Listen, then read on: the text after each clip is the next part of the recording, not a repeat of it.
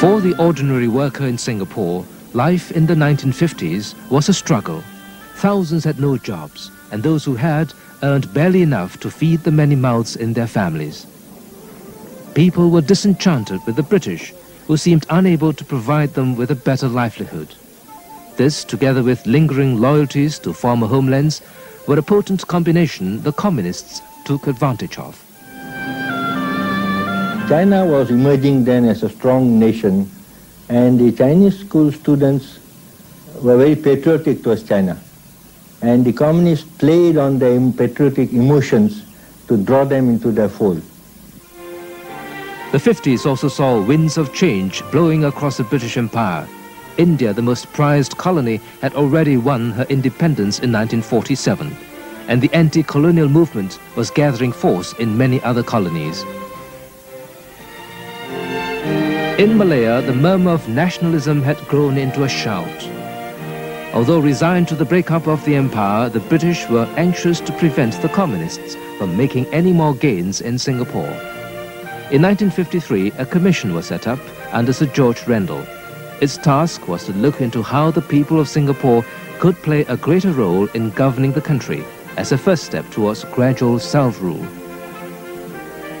The Rendell Commission recommended a 32-seat legislative assembly, of which 25 were to be occupied by locally elected representatives. Although it meant that there would be more locals than British officials in the government, important posts like finance, internal security, defense, information services and the judiciary were to remain in British hands. Nevertheless, the release of the Rendell Commission report in February 1954 led to a flurry of political activity and the formation of new political parties. One of them, the People's Action Party, was an uneasy alliance of two opposing political camps. There was the non-communist group of English-educated returned students led by young lawyer Lee Kuan Yew. And there was the pro-communist group led by men like Fong Swee Suan and Lim Chin Siong. It was they who enjoyed the support of the Chinese educated students and the trade unions. We were very much conscious that we were fronting for them, and the communists were very much aware that we, the narrow middle class, were dependent on them for mass support. That's quite true, and we had to work together. There was no alternative. The communists by themselves had shown that with the emergency regulations, they could not win. And therefore, they had to work through an open front, not through subterfuge. The Singapore Labour Front, led by well-known criminal lawyer David Marshall, was another newly formed party. Both the Labour Front and the PAP wanted to see an immediate end to colonial rule. But members of the Progressive Party, the oldest party in Singapore, thought otherwise. We were advocating a gradual transfer of power, spreading over a period of 8 years. And at the end of that, consider whether we were in a position to ask for a complete transfer. We were aiming for independence. I think we were aiming in possibly a rather more conservative way than the other parties. We saw it reasonable to make one step at a time into something which was very important and one had to be very responsible about, not to rock the boat, but to take it in step, as I said, step by step.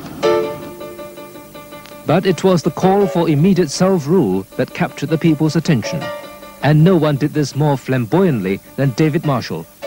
Every day at lunchtime, I would be under what I call the old apple tree, and I'd hammer away at, or my entire target was the cricket club. And the cricket club would be lined with the members who rushed their meals in order to hear me on the roof. And by the very vigor of the Straits Times, and the Malaya Tribune called me a monkey up a tree, wanting to pilot an aeroplane, mixing metaphors right, left, and center. And I didn't scream about it a bit. In fact, I was delighted because I could see that by these attacks of the press, they were making me known throughout the island. And they also built up the heat and the steam of that election, awakening our people to the possibility of being critical, openly, brutally critical of the British, and telling them the truth to their face without fear of going to jail. Never before had there been such lively debate in Singapore. Issues like language and the lifting of emergency restrictions came to the fore. But the real crux of it all was the fight for self-government. A clash between the progressives and the Labour Front was inevitable. We considered that it was necessary to advocate an interim period because, in our view, Singapore was then not in a position to take over full responsibility of government. Whether our people were ready or not, I don't understand that word ready. They had a right to live their own lives according to their own genius, and I call that independence. As the campaigning drew to a close and polling day arrived, many expected the Progressive Party to win. It had, after all, fielded the most candidates, contesting for 18 of the 25 seats. But the Randall Constitution had brought about significant changes in the composition of the electorate. The Chinese educated, who were mainly from the lower income groups, now made up the bulk of the voters. It was a change that was to prove fatal for the Progressive Party. When the votes were counted, the Progressives found that they had managed to secure only 4 seats. The basic problem was that the Progressive Party had this image of being conservative, pro-British, and slow-moving. Moreover, I think it missed out the point of the change in the electoral system. It still concentrated on the middle class, English-educated electorate, rather than on the more important and significant mass base of the Chinese-educated voters, who were mainly the lower income groups. Whereas the other parties like PAP and Labour Front went for the larger electorate of the Chinese-educated, left-wing inclined voters. That strategy paid off. The PAP won 3 of the 4 seats they contested for. The Labour Front, much to their own surprise, won 10 seats. But the elation of winning did not last. Marshall soon found the British unwilling to accord him due recognition. To them, I really was a monkey up a tree, and I remember the governor saying to me, "Don't rock the boat, and if you annoy the civil service, your instructions will be like a glass of water in a desert. It will disappear, leaving no trace behind. You've got to cooperate with the civil service." They were going to be my bosses, not me, their boss. Oh no, oh no.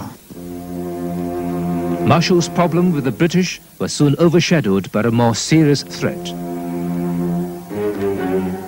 The communists, who had been biding their time, were to unleash a series of strikes and riots that would severely test the new government.